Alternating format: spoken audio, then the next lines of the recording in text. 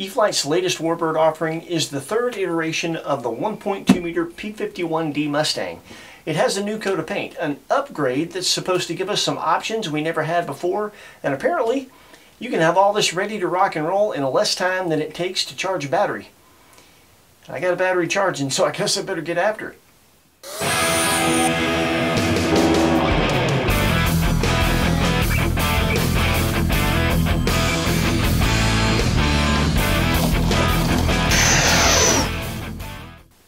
What's up, everybody? You're watching Model AV8R. I'm Adam, the 1.2 meter series of warbirds from E-Flite. Man, this is a popular series of foam warbirds. They've been around a long time. Over the years, I've had the opportunity to fly literally every one that they ever came out with. There's not a bad flyer in the lot. Some of them have their little idiosyncrasies, but as warbirds go, they're all pretty easy to fly. Most of them could easily be a first or second warbird depending upon the experience you have moving into this. Horizon Hobby says that this is a skill level 2 airplane. Some experience required. We'll test it. We'll tell you what we think. It is a full-featured 6-channel warbird. So you have obviously 3-axis control, obviously throttle control. You've got retractable main gear and functioning flaps. The Spectrum AR631 receiver that comes standard in the bind and fly, which is what we have here, is equipped with AS3X and optional safe select. If you choose to use the optional safe select, you're going to want to assign that to a switch, and you're going to need a 7th channel to take advantage of that. There's a lot of scale bits on these 1.2 meter warbirds. They're not as scale as your more premium scale warbird like the 1.5 meter E-Flite Mustang. That is a premium scale warbird. It's got everything: sequencing, main gear doors, retractable tailwheel, LEDs, a scale prop that is close or closer to the scale size of the prop. It just looks like a proper real P-51. It is bigger, harder to transport, harder to store. It requires a bit more skill, and it has a price point that is well beyond this. These airplanes are intended to be a bit simpler, kind of easy like Sunday morning, easy warbird experience. You just have fun, they look good, they fly awesome, and that's kind of the point. So, what did they change in this third iteration?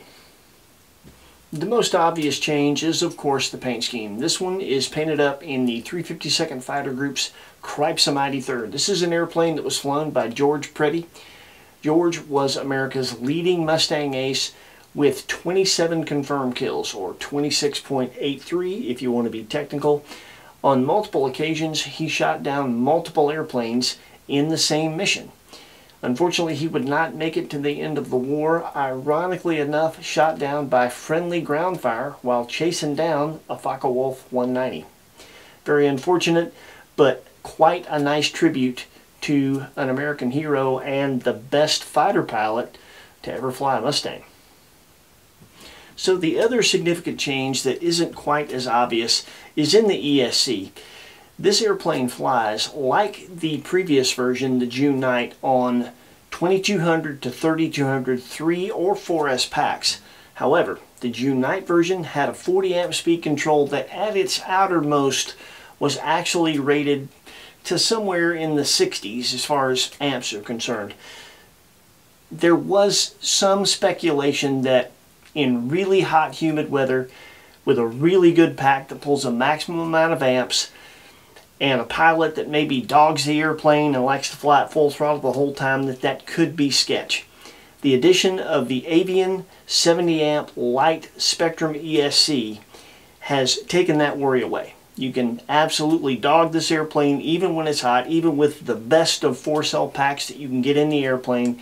You don't have to worry about overheating anything or burning anything up, so that's nice. Also, since it's a smart ESC, it provides telemetry. If you have a compatible Spectrum transmitter, even with a battery that's not a smart battery, you can get battery voltage, and it will warn you when you're approaching low voltage cutoff before you get there and get yourself into trouble. It's kind of a nice feature. If you have a Spectrum Smart Pack in conjunction with this ESC and a compatible Spectrum transmitter, you get a lot of other feedback like battery temperature and the amps that you're pulling, so some useful information telemetry wise if you want it. When we received our P-51, all the parts were in good nick. As you might expect, everything was packed very, very well. And it's a very low part count. When it comes to assembly, that is one of the things that Horizon Hobby kind of makes a promise on. They say on the product sales page that you can have this airplane ready to fly in about the same time or less that it takes to charge a battery. That's a little bit subjective. I mean, let's face it, if you're pushing a battery at 5C, if you have that ability, you might have that thing done in 8 minutes. Other batteries, depending on your charger, might take 2 hours. I allotted 30 minutes. I figured with our resources and my skill level, it shouldn't take me longer than that to program the transmitter and get this airplane ready to go for Maiden and be ready to put it in the truck. It took me 27 minutes. That was pretty much on point, and that's with me not really trying hard, changing out music on my phone. It's not hard. You start at the back of the airplane. You have a single carbon spar that goes through the vertical. The two sides of the horizontals come together. One self-tapping screw on either side. You have that on. When it's time to put the wing on, this one doesn't have the automatic plug-ins like some things Horizon Hobby, but that really doesn't exacerbate the assembly very much at all. It might be because you have to slip the wing back beyond the radiator and rotate it up, and they couldn't get that to line up. Could be budget based. I don't know. Doesn't matter. It adds all of about 1.5 minutes, 2 minutes to the build. You have very well marked wires coming out of the wing that are marked gear, flap, aileron. They pass through the only hole in the fuselage. You plug them in the respective spot on the receiver, which it tells you in the manual, so you know exactly where and how to plug those in. And then you stow your wires away and you are good to go. Now, you should have your transmitter pretty much programmed. The manual says 2 to 3 rates depending on whether or not you put it on a 2 or 3 position switch. You can absolutely do that. We only used one. We knew we wouldn't use the low rate. We also didn't bind it to have the safe select because we knew we wouldn't need it. To each their own. You do it the way you need to do it for you. It doesn't call for any expo. Obviously, there's expo built in to the AR631. I'm not sure how much. We didn't use any expo, and after flying the airplane, we still don't have any expo. That worked for us. If you need expo, dial in however much you need in 5 or 10% increments until you get it where you want it. And a good thing to do on a Maiden, if you're concerned about the expo, maybe pick a rate that you're going to use and do 3 rates where it's actually the same rate but different expo numbers with every flip of the switch, so you can see what expo number is closest. You might hit it right on the button with one of your choices. If not, you'll know which one's closest, and when you land from your Maiden, you'll know where to go from there. It's just a good way to kind of figure the expo out a little faster. You want to make sure, obviously, that the last thing you do is put your propeller on. You want your transmitter programmed. You want to make sure all that your control surfaces are centered. And with propeller off, you want to plug the airplane up, activate the ESC, run the throttle up past 25% so that the AS3X is activated, and check to make sure that the AS3X is countering the proper way. Now with the bind and fly airplanes, they always are, but you still want to check it just to be safe. And the way you check it, if you don't know how to do that, you get in front of the airplane. Obviously that's safe because you don't have a prop on it yet.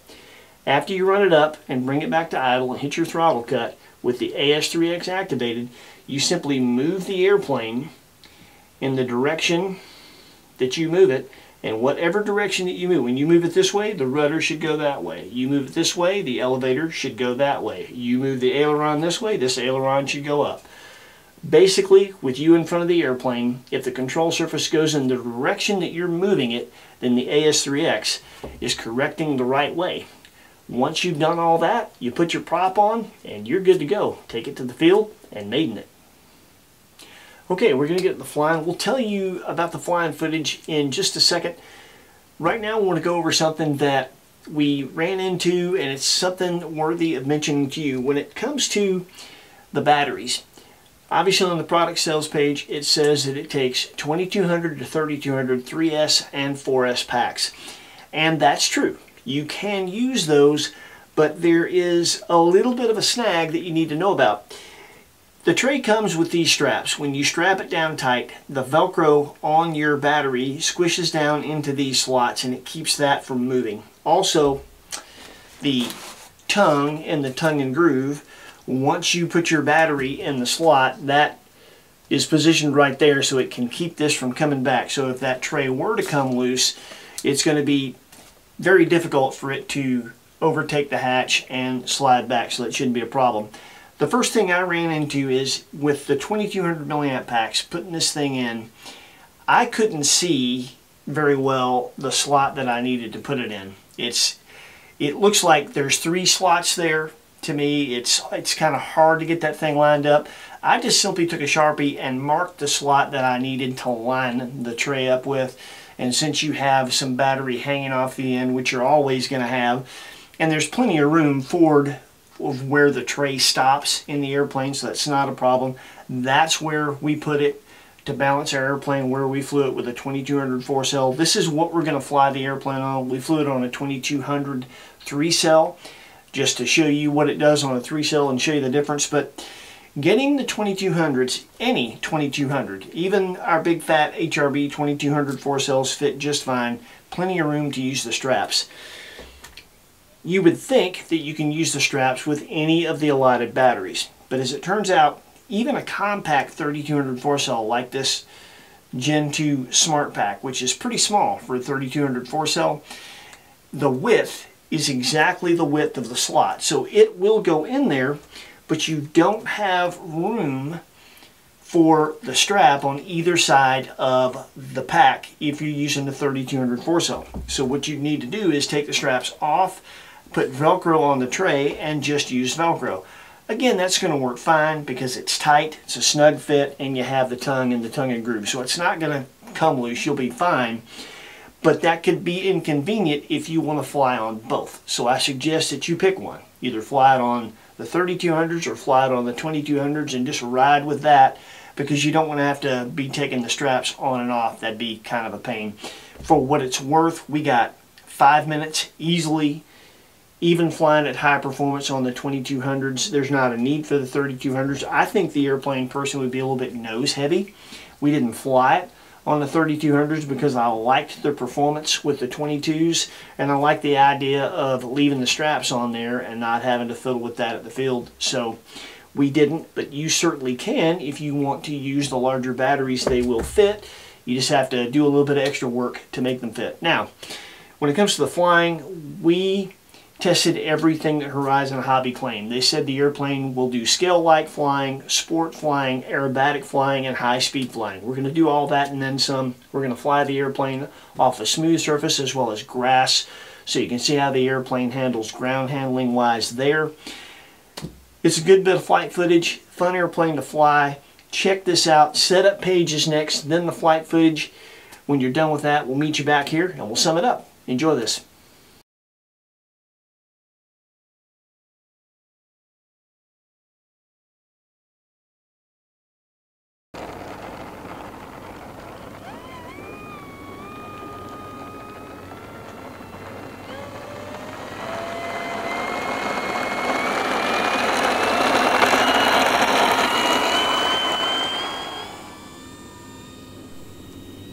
The Mustang has a lot of torque, and it requires a good bit of rudder to counter that torque. I got a little behind it there on this first takeoff.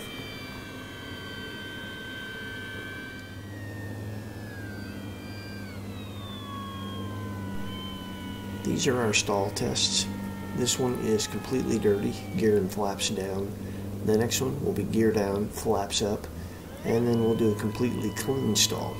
You'll notice in none of them does the airplane drop a wing or show any bad habits. We're going to talk a little bit more about these stalls in the sum up after the flying, but just keep those in mind.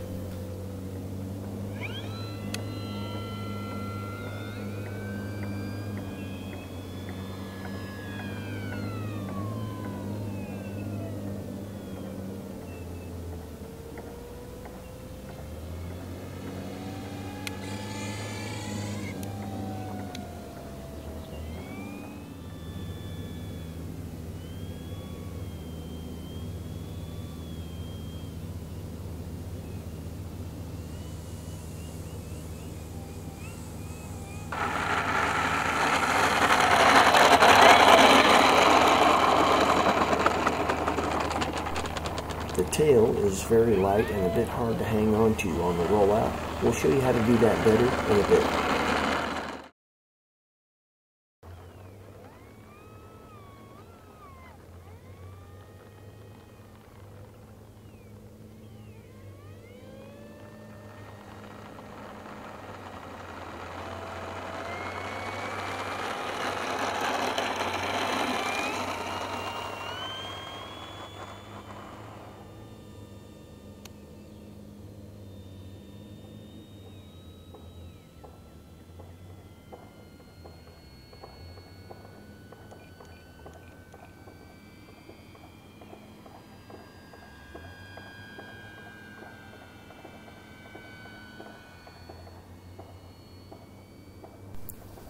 During our scale flight, the guys in the background with the nail guns were kind of going crazy with those things.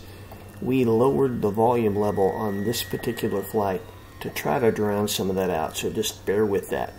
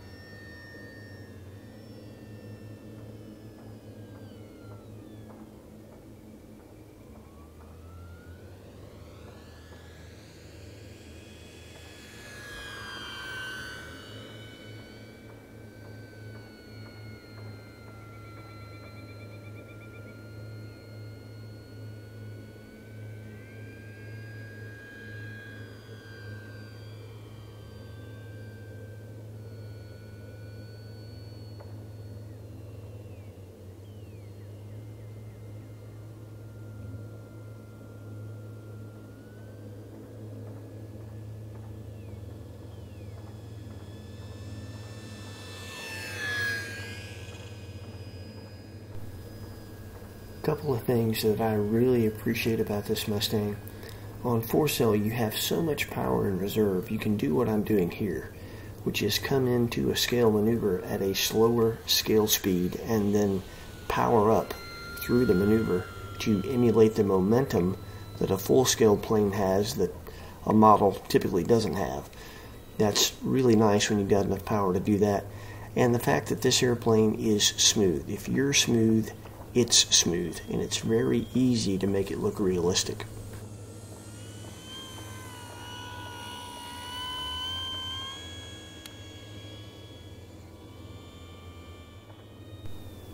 So the trick to a straight rollout when the tail comes down is to simply put the flaps up after you touch down.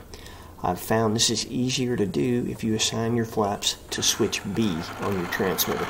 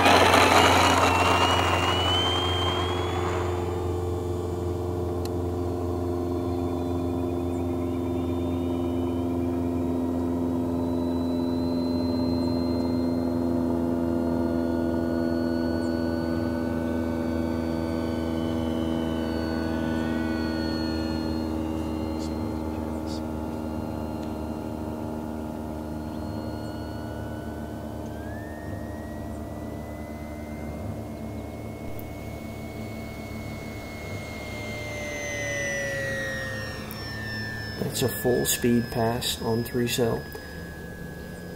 Pretty good climb rate there, and considering how cold it was this morning, almost freezing, that's not bad performance at all. That's enough to do pretty big warbird maneuvers.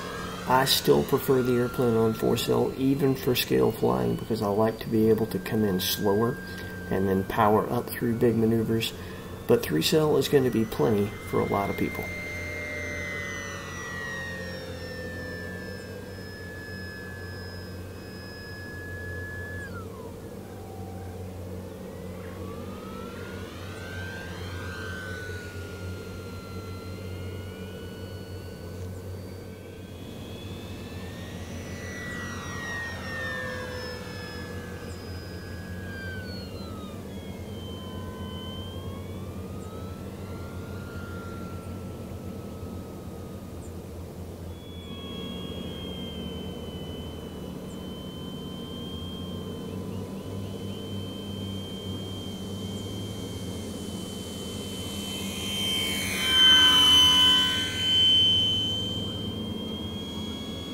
This airplane is very, very stable. Slow. Here, we're completely dirty. Full flaps, gear down, and even steep turns, there's just no bad habits. This airplane has such a wide speed envelope, and when it's slow, it inspires a lot of confidence.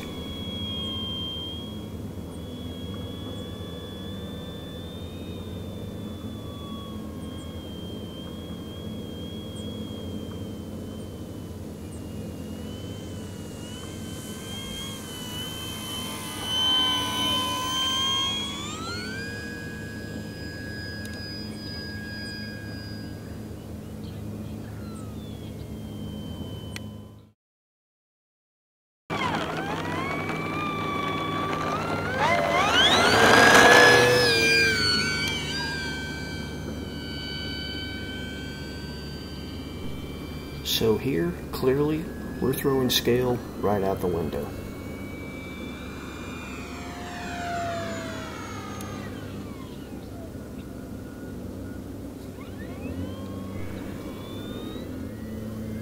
Here's a couple of full deflection rolls. That's high rate or 100% rates. And now we're going to put it in a knife edge, and just know this thing will sustain a knife edge until you get bored with it.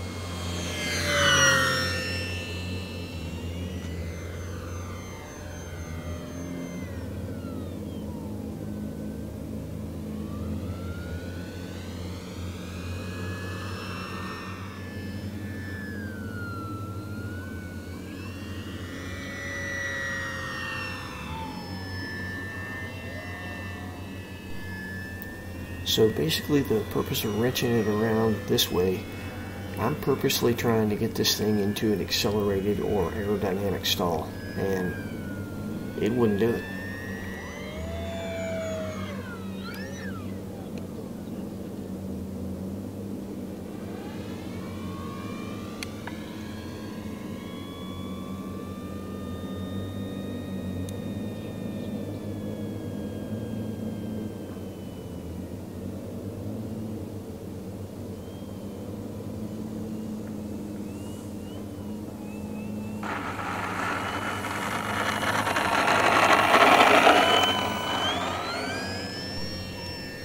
Yes, I know it's not a Cub, but would you believe that Bob Hoover actually used to one-wheel a P-51?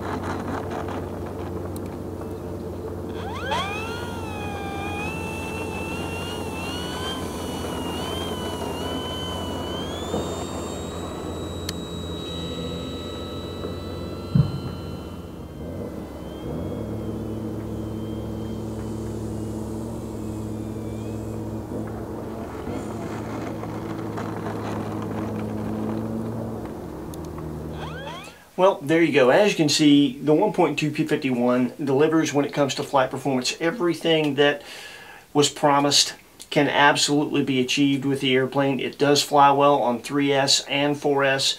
3S is going to be enough power for a lot of people. 4S is probably going to be enough power for anyone. If you want to fly at scale, you just fly it smooth and deliberate. Looks very realistic in the air, capable of big warbird maneuvers on both packs, frankly, but obviously you can make them bigger on 4S. When you want to go fast, the thing has a huge speed envelope from absolutely crawling to pretty well cooking. And if you're a sport pilot that likes to throw it around, it has that capability as well. So it really does check all those boxes, to be fair. There's one thing I do want to mention when it comes to the grass operations. As you saw, it did well off grass. It's wintertime here in Georgia. We've had a lot of rain, so in the morning when we flew this thing, the ground was very hard and frozen. It's very pitted from all the rain. It was shorter grass, but it's rough. I needed the up elevator that the airplane has to be able to negotiate that.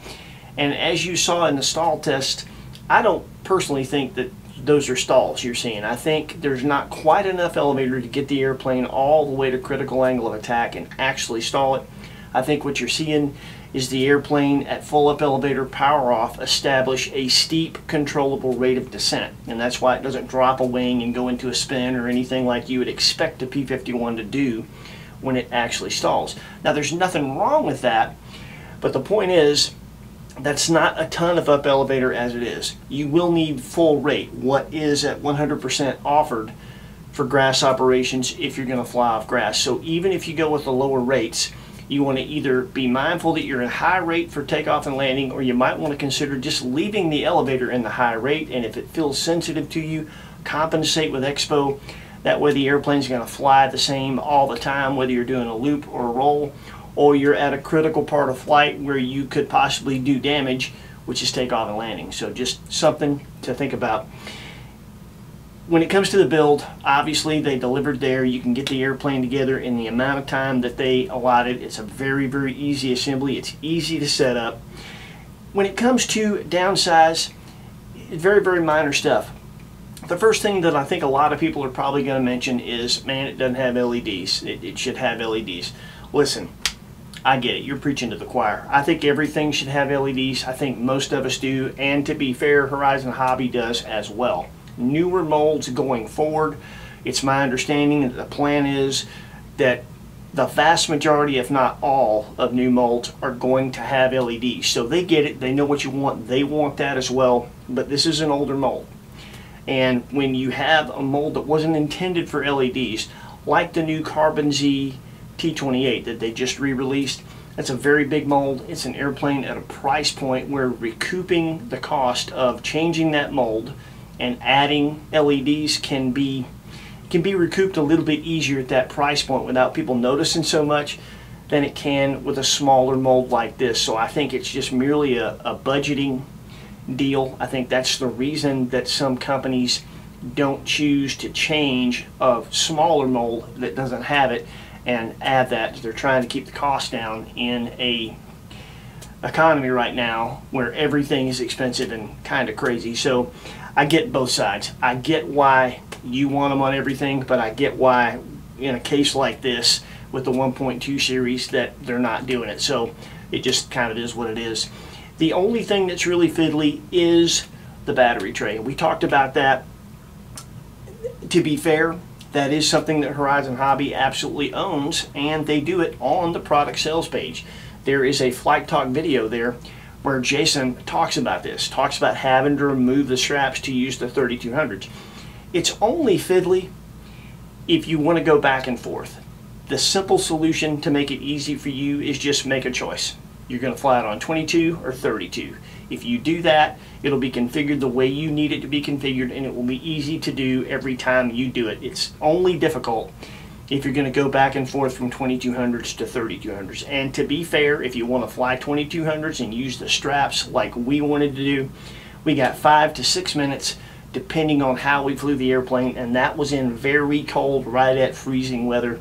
So good performance even on the smaller packs is what we got. So there it is. So if you decide that you want one of these P-51s, I think it'd be a great airplane as a first warbird for somebody that has a little bit of tail dragger experience, and maybe a second warbird for somebody that's past a trainer but doesn't have tail dragger experience yet. You may want to consider maybe the 1.2 T28 or the Carbon Z T28 as your first warbird, and then move into a tail dragger once you get some experience with something like maybe a Cub or a Timber.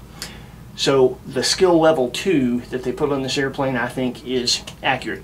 If you decide you want one of these, it is a laid-back, great flying airplane, great warbird experience that is just kind of a no-brainer, easy like Sunday morning, easy to fly.